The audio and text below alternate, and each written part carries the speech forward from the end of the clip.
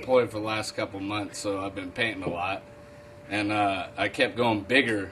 The canvases kept getting bigger. I did a 4x4 foot painting, and I started noticing that I liked to go bigger. I liked the detail, where it looked from afar, the effect that it made. And the way I paint makes it look like it's almost like animated, like a cell or some kind of cartoony. I think it's going to add a lot of vibe.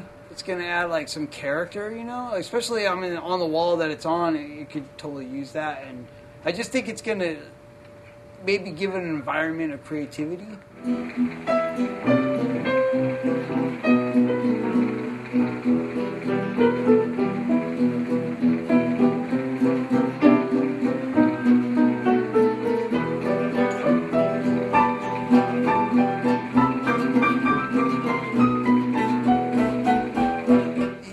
Always done really cool art. I mean, he's just always put across really great, consistent stuff that I really like. So it's just a matter of trusting that he's going to do something cool, you know, because it's a one-shot deal. So, but I think it's going to be great. This is the first mural I painted, and I just kind of like dictated what was going to happen. And Mike has been so gracious to let me dictate what was going to happen. So I don't know if I do a mural. It depends on the person that is going to let me do a mural. I want to go into like doing more murals like in people's houses, you know what I mean? Like home decor or something like that. Go into like home design or something, you know what I mean? Do something crazy.